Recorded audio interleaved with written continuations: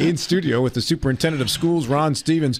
Ron, who's always factually accurate as well. Yeah, he's got people back in his office. Three of us have something going on in this room. Yeah. One of these things is not like the other. Be careful now today, Ron, because Matt Harvey is standing there with his computer or calculator. Anything you say, we're going to get a fact check coming right in. Satellites are linking up. I got all of it. Yeah, Facts. I got it. All facts. Admirals do not like to be incorrect. I understand. That's how you get the Titanic. When the captain of the ship is wrong, you got problems. Amen.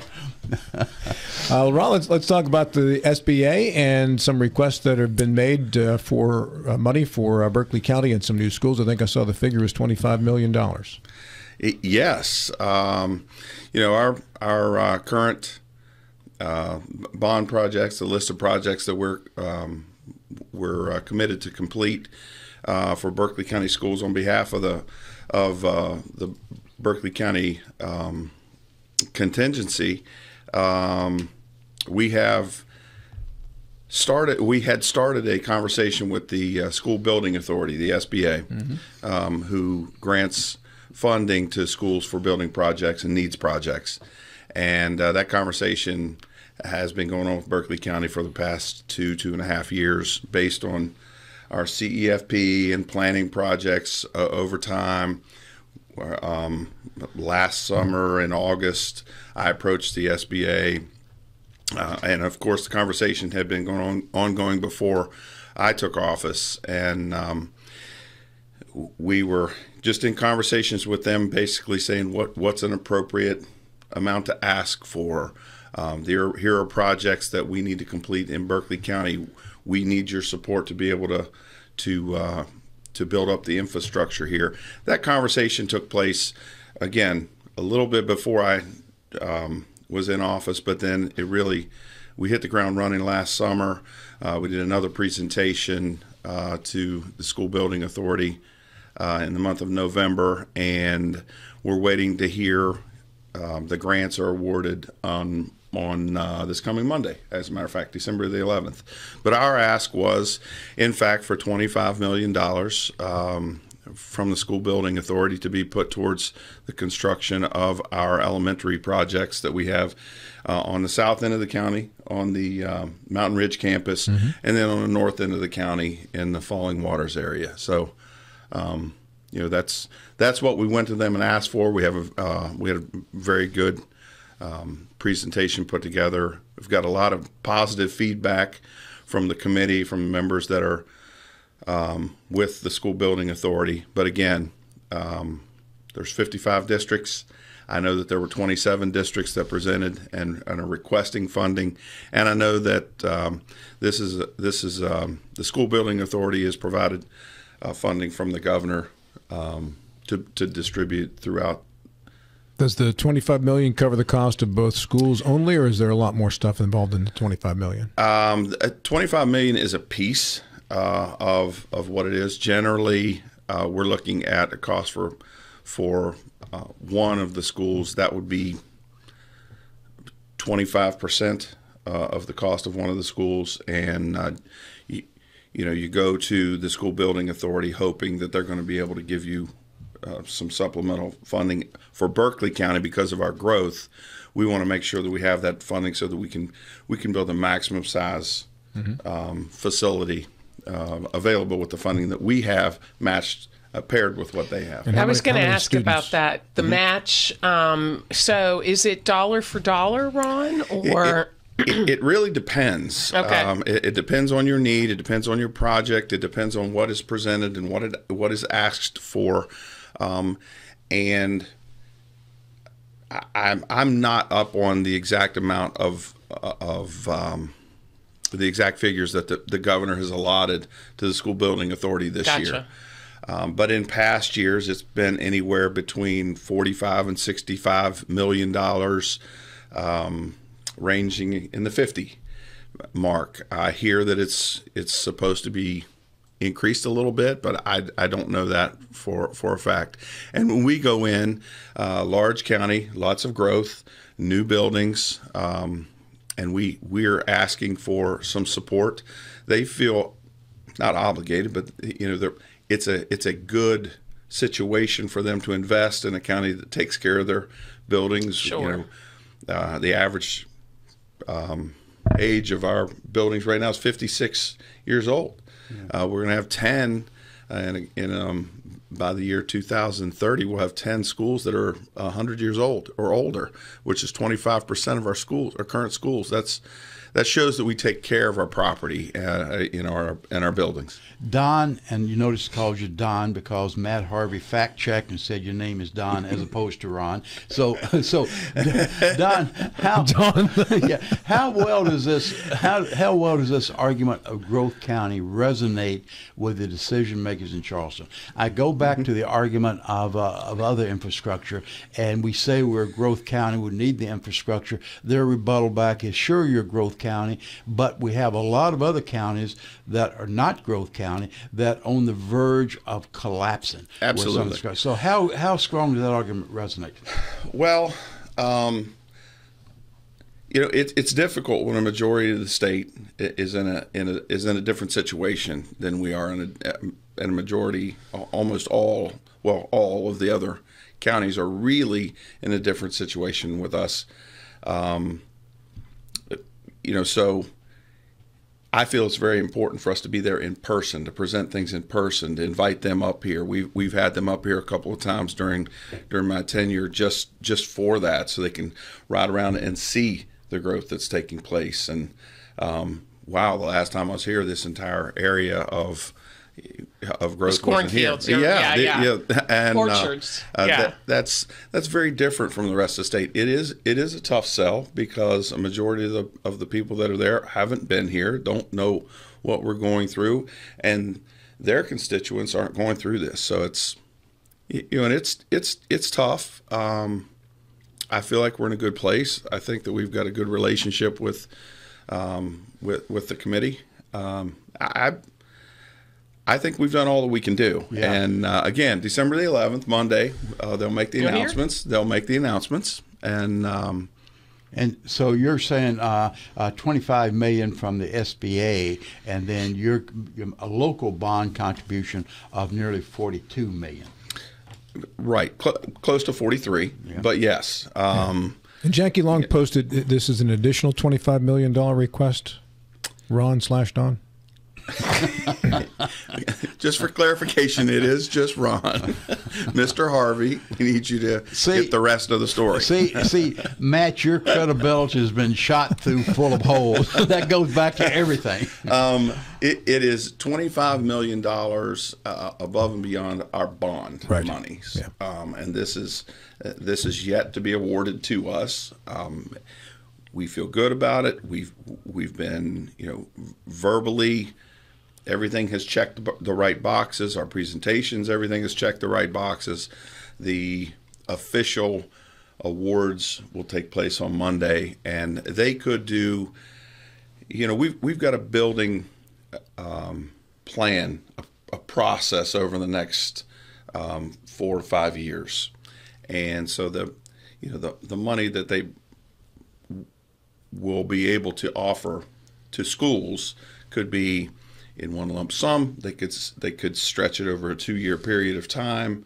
So it's What is the size of the state's school building authority? What's the budget? Do you have any idea? Well, that's what I was just saying. I don't know what it is this year. Yeah. What is in the past? It's been in the 50s. Okay.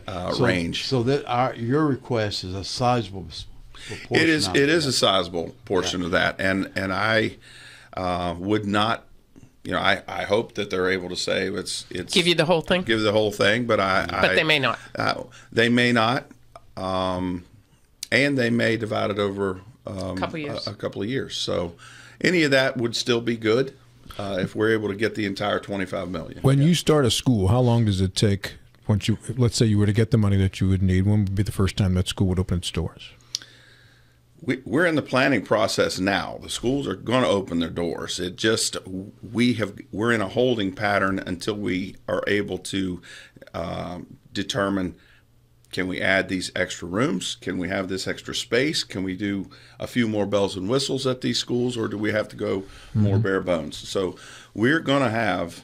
And what capacity do you build to Ron? Projected enrollment. That if we're going to be, if we qualify for the SB monies, which we had to do,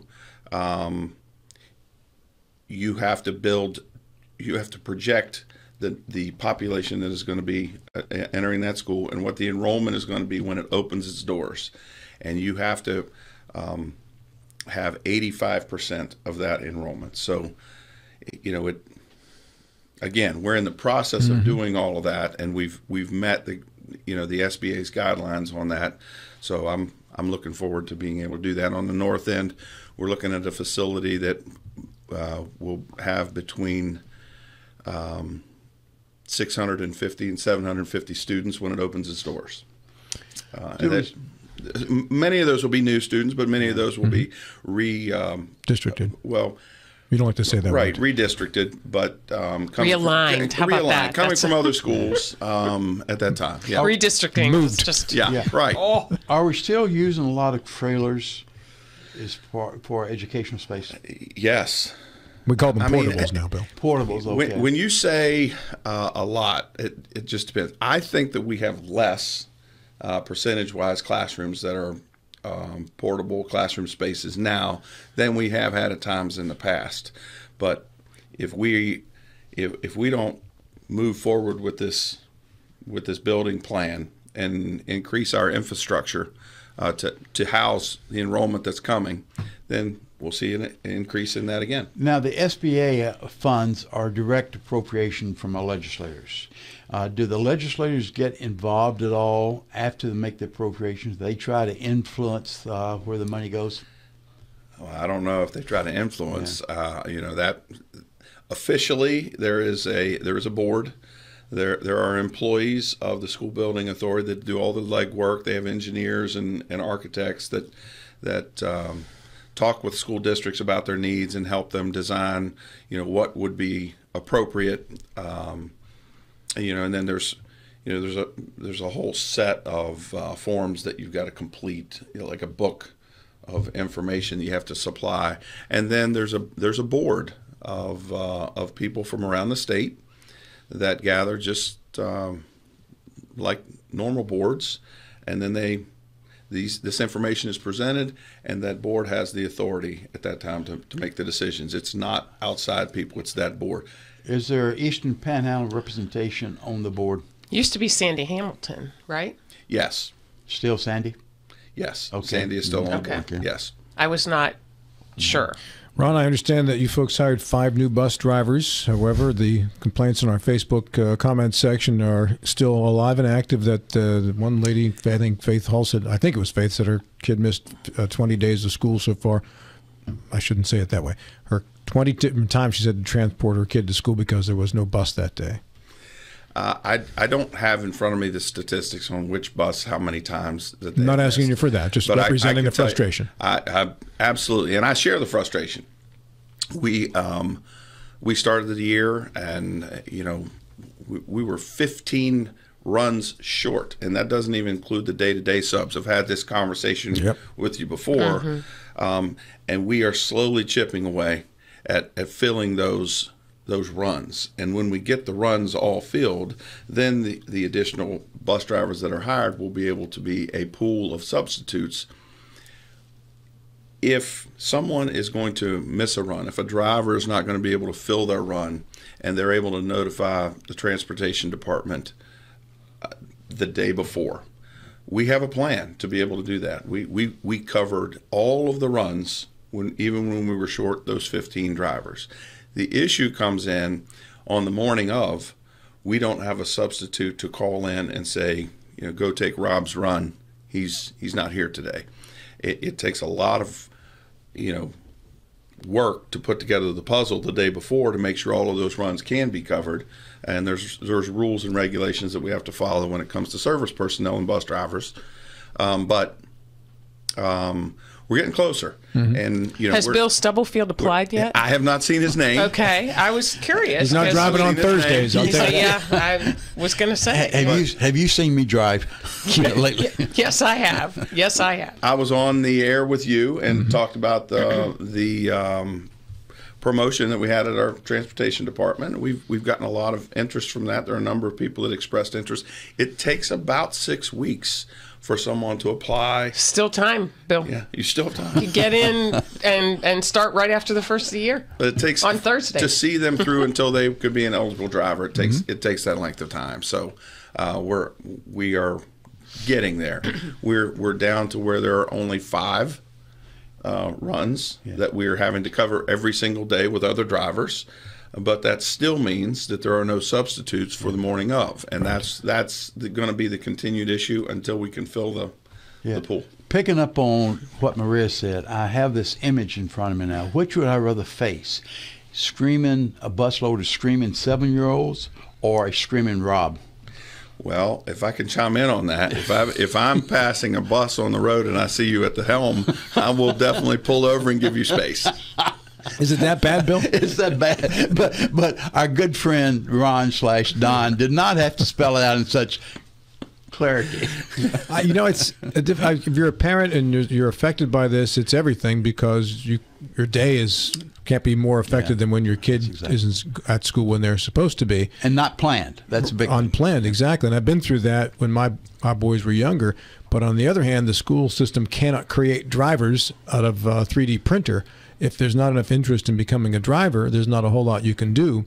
And in regards to the driver's salary, that's established by the state and regulated by the state, not Berkeley County. So you're kind of in a situation here where you're at the mercy of things that are beyond your control. Well, COVID had its effects. And during the pandemic, there were a lot of people that left their workforce, no matter where it was. And whether you're a waitress or a nurse, a teacher, or a bus driver, a lot of that was taking place. We still have perm subs and vacancies in our buildings that teachers are covering. The difference is they're in the buildings, and we're not transferring responsibility to parents, and it's very difficult. We talk about this every single day, and I feel the frustration of parents who have to make the effort to transport their students.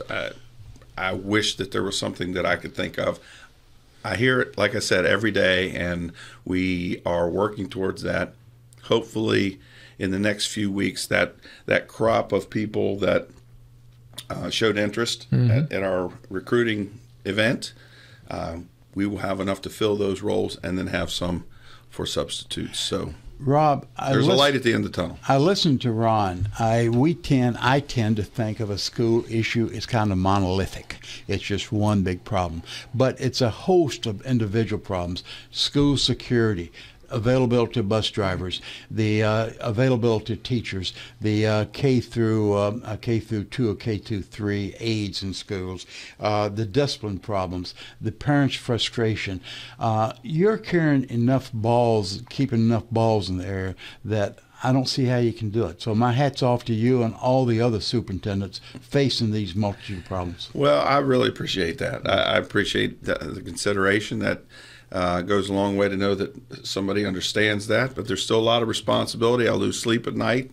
My wife gets frustrated with me getting up and down and out of bed and writing down ideas and taking calls in the middle of the night. But she's supportive. The community is overall supportive, and I think that's a good thing. On a good news note, Hal Van Meter spoke at Rotary, just a little brief golden moment piece, and we've talked about chronic absenteeism here, and he reported that number has decreased, is less than 20% now, because when he gave the overall presentation, I was like, oh my goodness. So you're chipping away at that as well. We are, and our attendance department, Hal and our attendance workers have done a fantastic job of getting the word out. The schools are buying in. Parents and students are buying in, being held accountable, understand the importance of attendance. We're balancing on the end of a needle. I mean, it's so fine, because it would just take one event maybe that could toss that whole thing into an uproar. But right now, we're in a good place, and we're going in a good direction. I really appreciate the work they're doing. You got time for some superintendent shout-outs here, Ron. Awesome. I just wanted to, I know that we went over some of these things at our board meeting the other night, but I wanted to go on the air and officially congratulate Kelsey Murphy from Hedgesville Elementary School as our Caring Educator Award winner. Wonderful family. She puts students first, and if you'd have been at the meeting the other night, she made sure that there were a group of students that came to support her, and she made sure that they all had a photo opportunity with her, and that was excellent to see. Also want to congratulate William Swan from Spring Mills High School. He's been nominated to West Point by Senator Manchin. Impressive. So, Nice. you just wanted to give a shout out, and then if I'm missing anybody there, if they've gotten appointments, let me know. I'm very proud of all of them. Wouldn't be a Martinsburg show without congratulating the Bulldogs on their 10th state championship. That's been fantastic. Did you go to Wheeling? Unfortunately, I was not able to make the trip to Wheeling. My son flew in from Houston that weekend. I'm announcing now to the entire county that I'm an expectant grandfather. Yay, congratulations. Got a granddaughter coming in early spring, and they flew in and was able to spend some time with them. Don't get to see them very often, so... but we, as a family, watched the game. And my son in Sacramento called, and we were all together watching the game at the same time, so that was really neat. I do want to give a reminder to the community that there's a 2-hour delay to school scheduled for Thursday, December the 14th, and that is a teacher work day. Staff is to report on time. Students will be 2 hours late for that. December 21st, there is an early dismissal, which will be a student early dismissal. Faculty Senate will be meeting to start their finish this year out and start their holiday break. So, no, I just want to wish everybody a happy holidays. I don't know that I'll get an opportunity to be with you before. You will. Before Elaine has you scheduled for December 20. On? Yeah, Elaine has you on December 20. December 20. Oh my goodness! I gotta check my calendar on that. That's awesome. That's good news. That's good news. You thought you were done with me. You're like, I get the whole month off of Mario. Anything else? I don't have anything else. I appreciate your time. Hey, thanks for coming in, man. Absolutely. Thank you very much. Superintendent of Schools Ron Stevens at 9 o'clock on Talk Radio WR Martinsburg and TV 10.